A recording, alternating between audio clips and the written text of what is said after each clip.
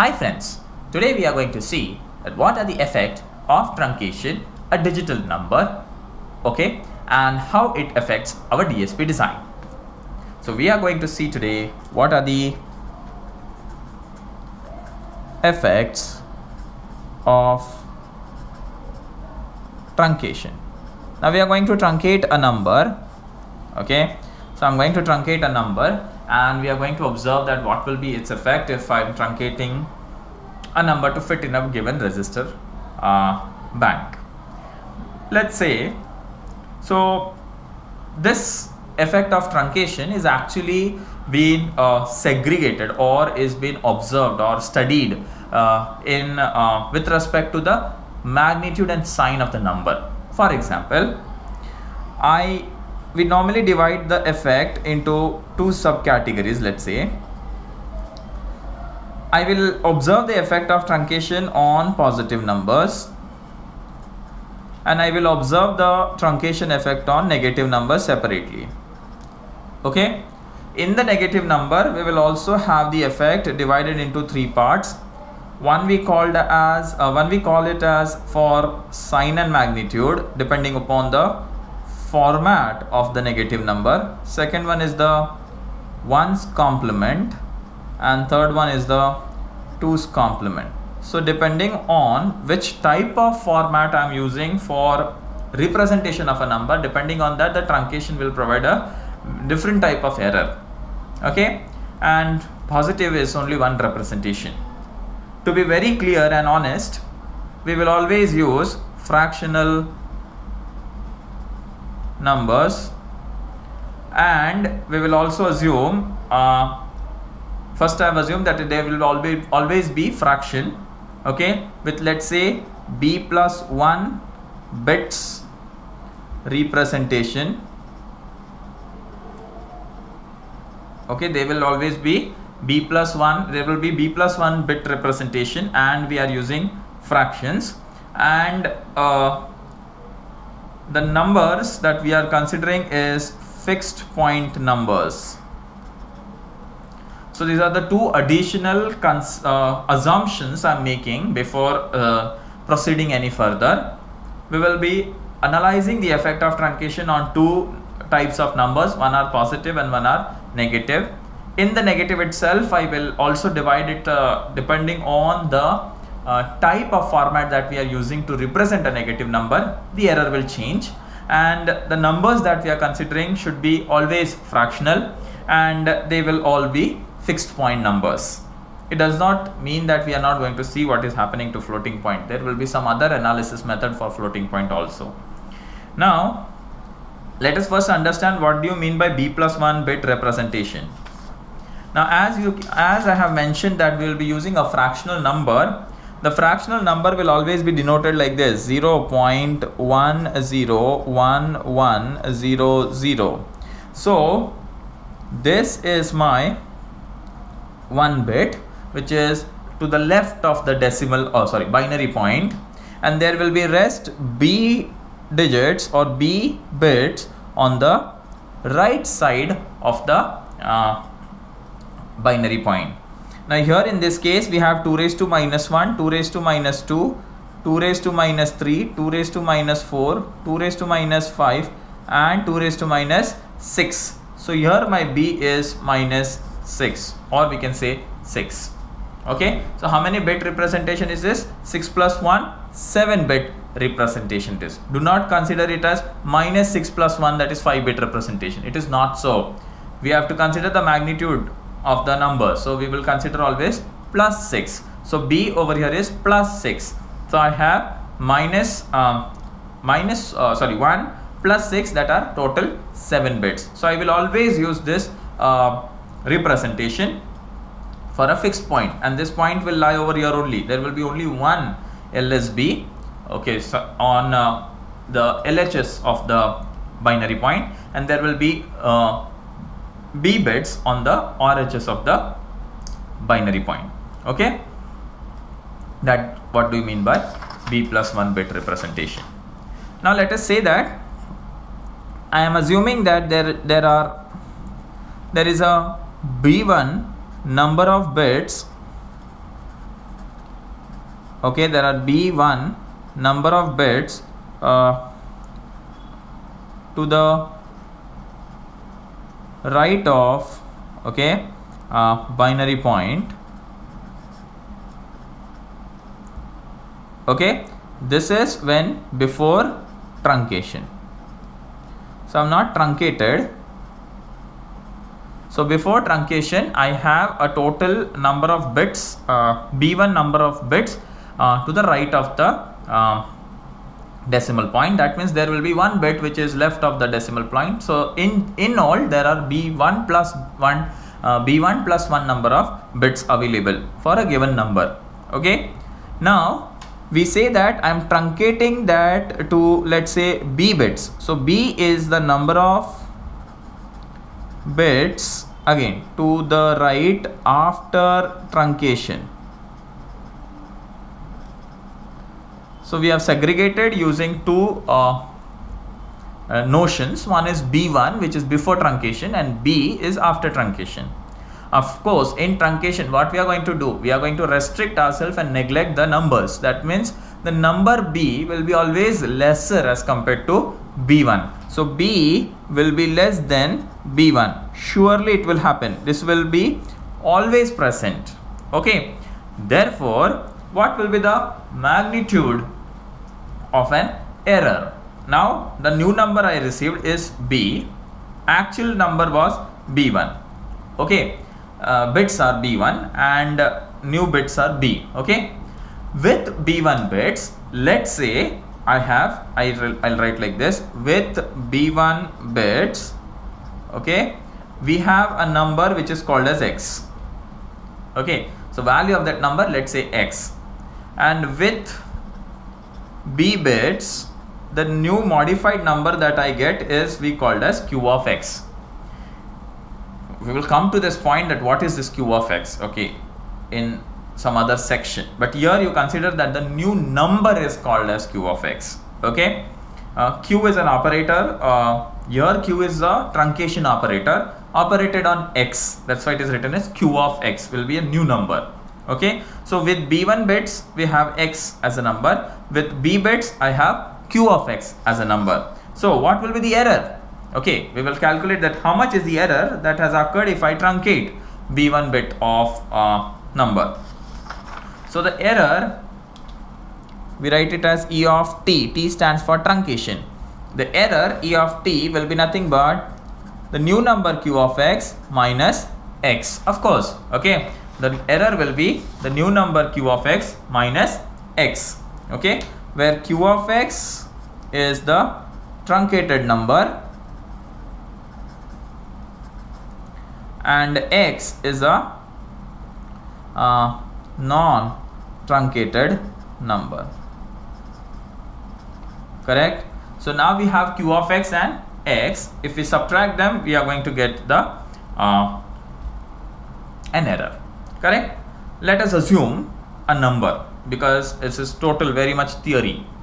Let us consider for the first case, I'll consider for positive numbers. Okay, let us consider for a positive number. And without talking too much of theory, let us go deep into and solve one small numbers. Okay, let us deal with numbers so that you will understand it. Let us take, for example, I take a number which is 0.625, which resembles 5/8. Okay, and its binary point representation is 0.10100. Now, only for your reference, just for you to recall, this is 2 raised to minus 1, which means 1/2. Okay, this is 2 raised to minus 2. Now in this case it will be 0. This will be 2 raised to minus 4. Okay, so sorry, 3, which will be 1/8. Then here it will be 2 raised to minus 4, which is in this case is 0, which is 2 raised to minus 5. Again it is 0. Now I need to add them all. Okay, so what is the addition limit is?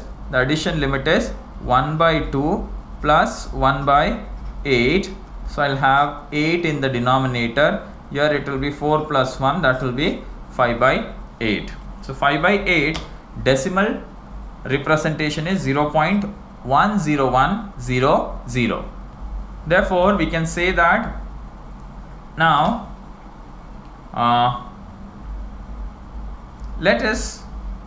this is been represented in 5 bits, and let us bring down to comparatively, let's say 3 bits. Let us get to 3 bits. So when I will truncate this to 3 bits, what is going to happen? I'm going to remove, I'm going to remove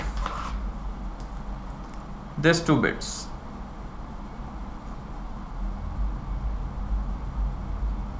I'm going to remove this 2 bits. Now what bits I'm removing? I'm removing 0, 0. Now this is, let's say, B1. So B1 is the original number, which is denoted using 5 bits. Actually B1 is 5 and X is comprised of 6 bits. I'm not considering this. So B1 is 5 bits. This is my new number, this is my original number X. Now let's take that I am truncating it to, let's say, B equals to 3 bits. So I will have now 0 point, first bit, second bit, third bit, that's all. I don't have any more register spaces to keep the rest of the zeros. So now this becomes, this I will neglect because it is any which way 0. So I'll write here directly 2 raised to minus 1, which is 1 by 2, 2 raised to minus 2, which is 0, and 2 raised to minus 3, which is 1 by 8. So this will also resemble 5 by 8. So now with 3 bits, neglecting 2 bits, truncating 2 bits and representing a number with 3 bits, this new number that I'm getting is Q of X. So what will be the error?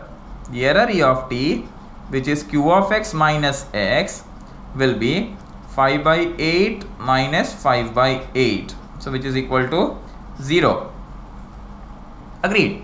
So if I am removing all zeros from the right hand side in truncation, then what will be the effect on the number? There will be no effect on the number because the removed numbers are all zeros. Let's take another number and consider that what will happen if I remove maximum ones. So let's say that I have 0.101, and let's say 1, 1. Fine. So this number will be now 1 by 2 plus, this is 0, so I'll neglect it. This will be 1 by 8 plus 1 by 16 plus 1 by 32. So I'll keep 32 down. So this will be 32. This will be 2 16s are 32. 8 2s are 8 4s are 32. 16 2s are 32 plus 1. So that will be 20 plus 2, 22, 22 plus 1 is 21 by 32. So my new number, this is my X. This is my X, that is a number given to me. Again, what is B1 over here? B1 is over here is 5 bits, correct? So I have B1, which is 5 bits, and now I'm going to truncate the 2 bits. So now I don't have this 2 bits. So what I'm removing? I'm removing 1, 1, which is a major contributor, isn't it? 0 is a minor contributor in a binary representation. 1, 1 is a major contributor. So now my B, which is equal to 3 bits, will be represented as 0.101, correct? So here now it is 1 by 2 plus 1 by 8, which is 5 by 8, correct? Now 5 by 8 is my what? This is my Q of X, correct? So this is my Q of X, this is my X, and now I have to find